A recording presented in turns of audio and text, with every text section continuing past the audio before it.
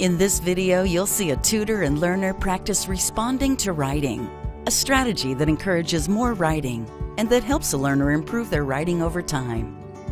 Then we'll see them revise their writing and create second drafts. When responding to writing, ask a writer to read their work out loud. This provides them a chance to catch errors and for you to sidestep reading someone else's handwriting. Always respond positively. Point to something specific that you like in the text and say why you like it. Focus on ideas. Ask a question to find out more. And make one suggestion based on a pattern of errors to focus on skills like spelling or sentence structure.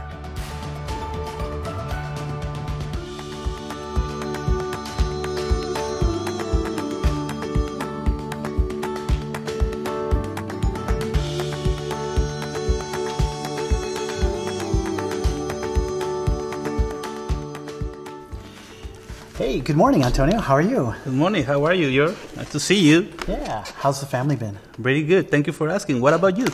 It's been pretty good. It's been a little cold outside, though. Yeah. I know. It's the weather is so crazy. Yeah. Sometimes it's hot, sometimes it's cool, you know? Well, are you ready to do some learning? Yeah. All right. What do you do today? Today? Mm-hmm. Well, today we're going to talk about a strategy for writing. Are you familiar with strategy? I don't know what is that word. Strategy? What does that mean? Yeah. Let's see. I think the way to explain strategy, it's like a recipe. Mm-hmm. If you were making a cake, Yeah. a recipe kind of says you start with number 1, then you do number 2, number 3. Oh, like the stem. Yeah. The steps, Mm-hmm. yeah, that's great. And so it's a strategy. A strategy is that something you can use over and over again. And once you learn it, you can apply it for the same types of things. Oh, perfect. How does that sound? It sounds good. Okay. This strategy is called responding to writing. And it's got really 2 main purposes. The first one is to help us write more and more. Mm-hmm. Okay? And the second one is to help improve our writing over time. So remember we talked a couple weeks ago about, we wrote a first draft. And it's not perfect. And it's not the last time we write over that section. We're going to improve it over a period of time. So, Antonio, this strategy, again, is something that we're going to use over time. Mm-hmm. If you needed to do something right away, for example, you had to bring a note to work or maybe send something with the children to school tomorrow, we would use a different strategy. Okay. Okay, Antonio, we're going to talk more detail about responding to writing, the strategy. Mm-hmm. So you are going to read what you've written, Mm-hmm. and I'm going to carefully listen, and I'm going to point specifically to something that I like in your writing, and we're going to talk about that and why I really like that. Okay. And then the next step is I'm going to listen and then ask some questions to clarify or find out more about your story. These are the first 3 steps. There's another step that we'll talk about more in detail, where I'm going to look at what you've written and make a suggestion. Maybe it's on a word or grammar, something like that. Are you ready to put the strategy into place? Absolutely, yes. Okay, great.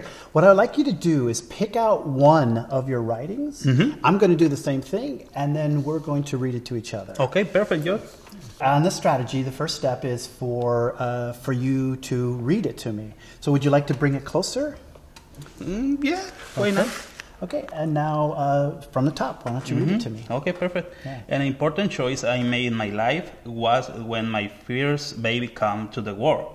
I'm really so happy because she's so beautiful.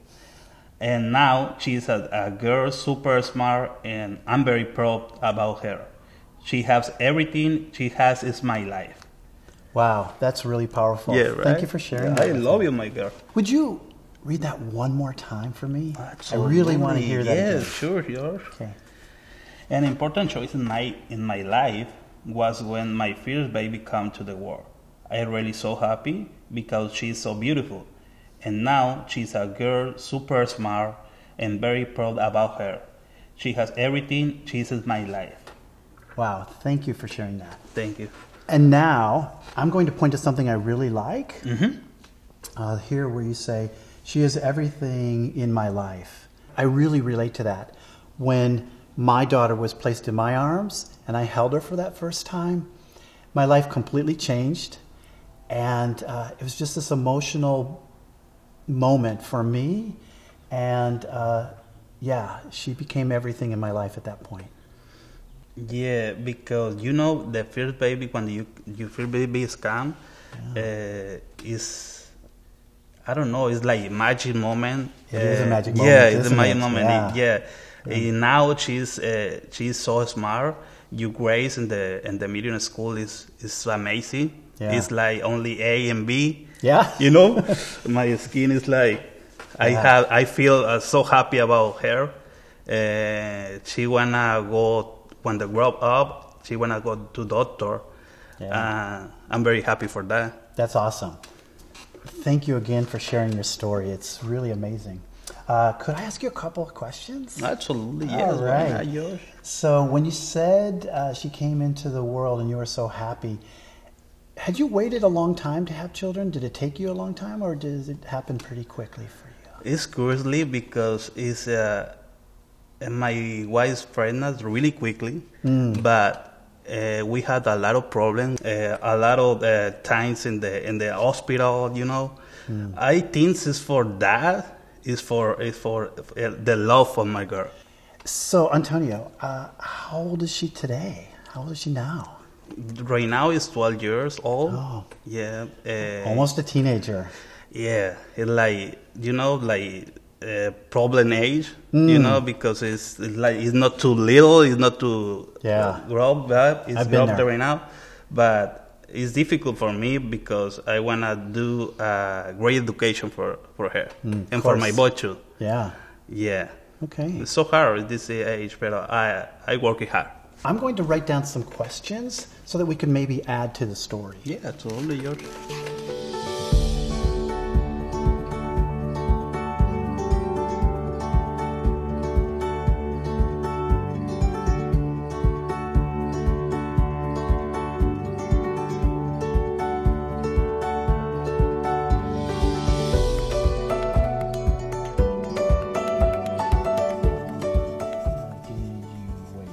I noticed you underlined a couple of words. Let's take a look at those. So the first one, here's how we correctly spell that. And then this word you actually had correct. As I read the story, listen carefully and find something that you really like, and maybe a question or two about the story where you want to learn more. Okay, George. Perfect. Go ahead. Read. All right, so now I'll read the story. An important choice I made in my life when I moved to California after college. It was so far away from family and friends, I wasn't sure if I would like it.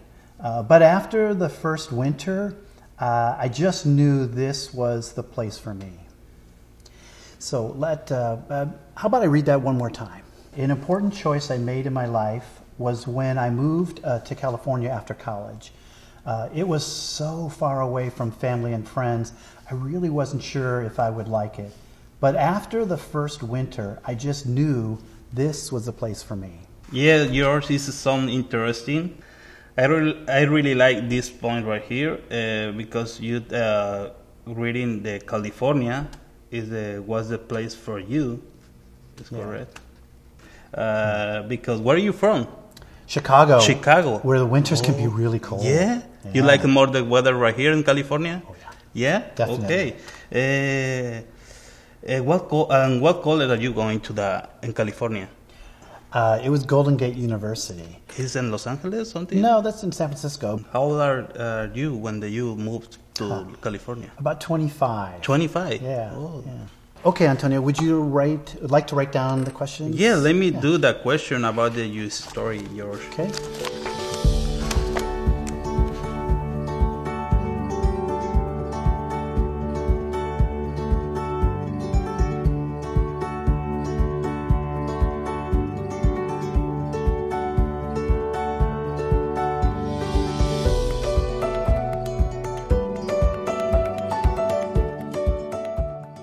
So now, Antonio, I'm going to give you your questions so you can write more. And remember, and I'm going to take my questions. Okay, perfect. And remember, we can choose to decide to add more or not. Okay, thank you, George. Okay.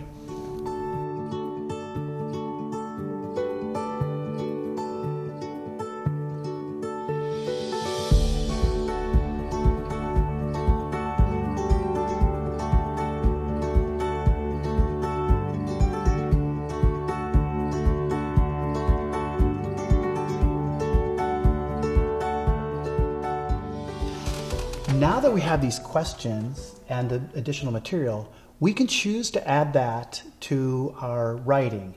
You get to decide if you want to do that or not, and if we add it to our second draft. All right, so today we talked about a multi-step strategy responding to writing. And remember, a strategy is like a recipe, which is multi-steps to help us respond to more writing, to add more to our writing. How did that work for you? Does it make sense? Do you think it helped you? I like the process because, it's practice, like reading practice. You mark the more important thing in the read.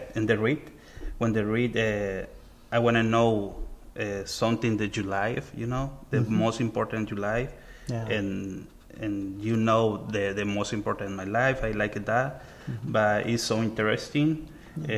I like the process. Okay, great. Okay, Antonio, now that we've answered these questions, we get to decide if we're going to take that information and put it into your draft. I'm going to look at my story. How about if I read my story and then my questions? So, an important choice I made in my life was when I moved to California after college. I was so far away from family and friends, I wasn't sure if I would like it. But after the first winter, I just knew this was the place for me. So that's my story. And then the question you asked me was, where are you from? And I answered Chicago.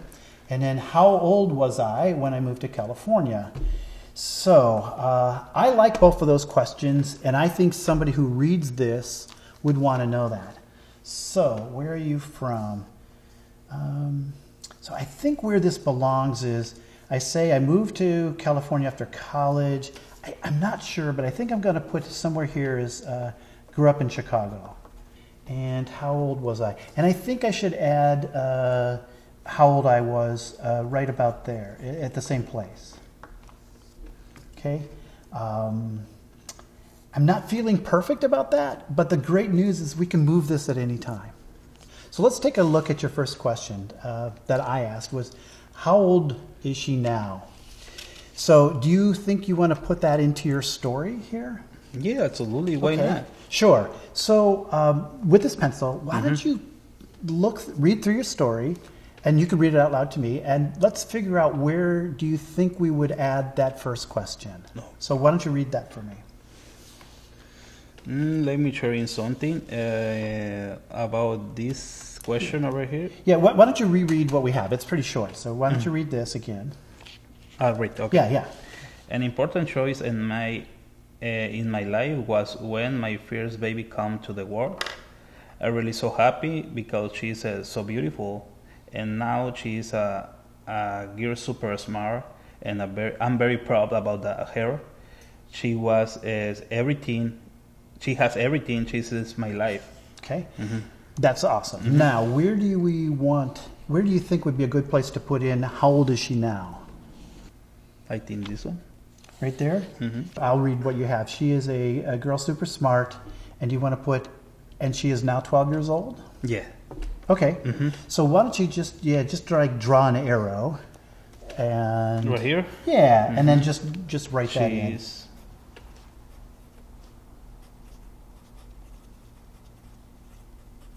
Okay, now remember, you're the author, so you get to decide this. If later on you think it should belong, that part should belong here, you can move that at any time. Okay, George. Okay. Thank you. Sounds good. Now, let's take a look at this next question. Can you read that for me? Can you read my handwriting? Yeah, totally. Did you wait a long time?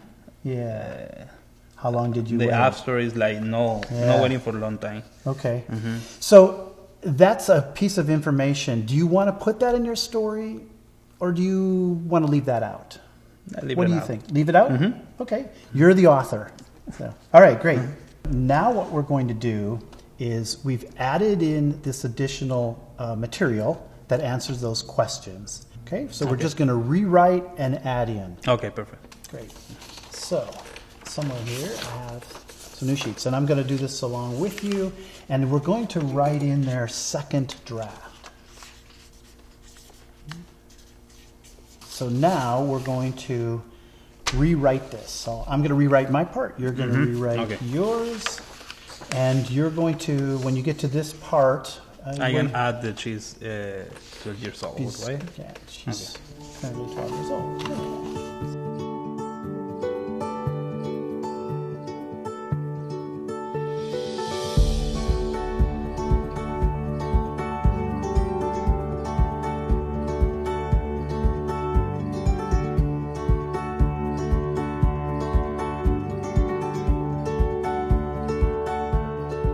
So, what we've done is we've made a second draft and we've added on to our story. So we have additional information based on the questions that we asked.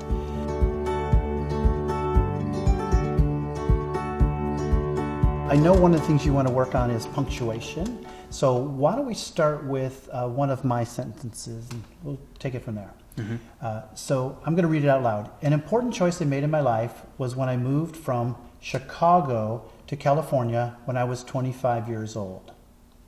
So then I stopped and I paused, and that was the end of a thought.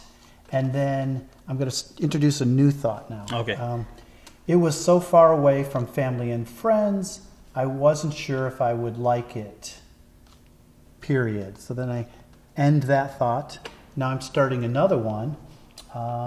I wasn't sure if I would like it, but after the first winter, I just knew this was a place for me, period.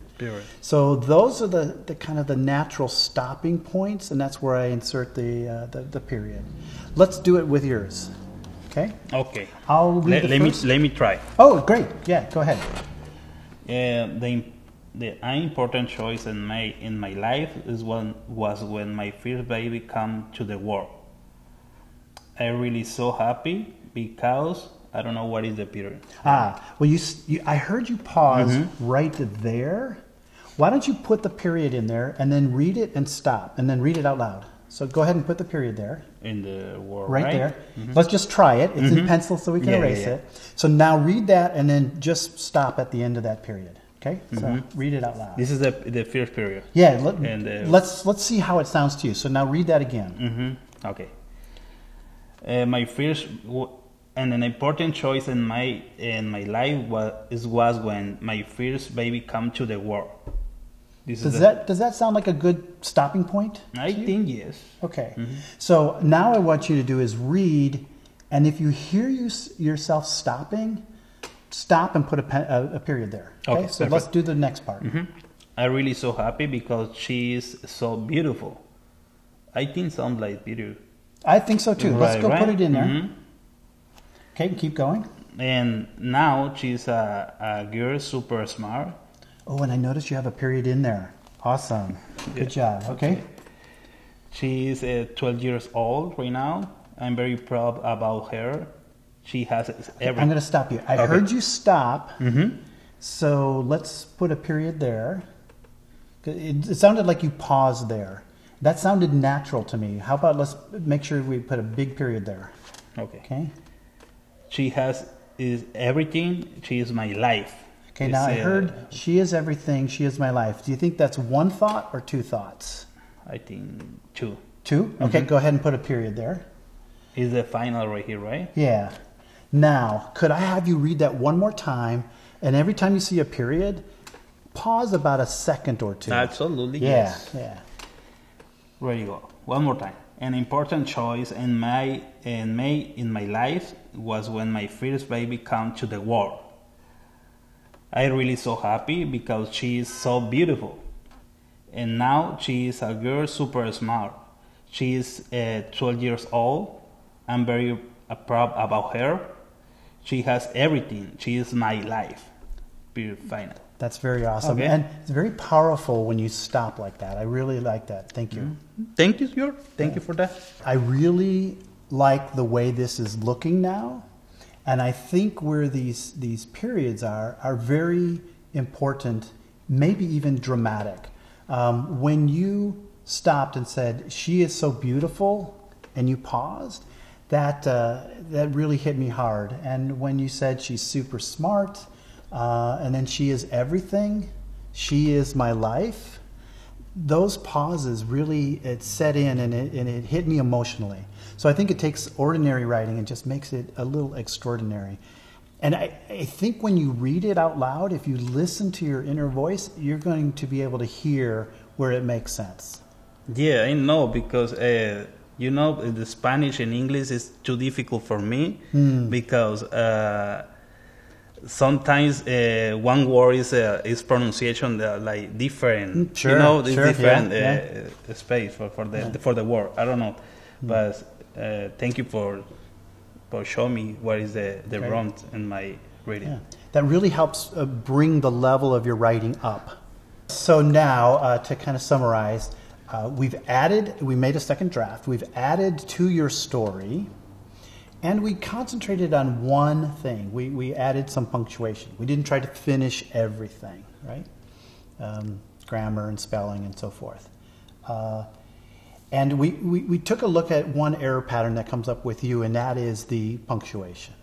So this process, how did it work for you? How does it feel? Can you apply this in your life going forward in your work? Yeah, the process, I like it. The process is really interesting, because you told me what is the read the paragraphs and what is the appearance. Is so interesting.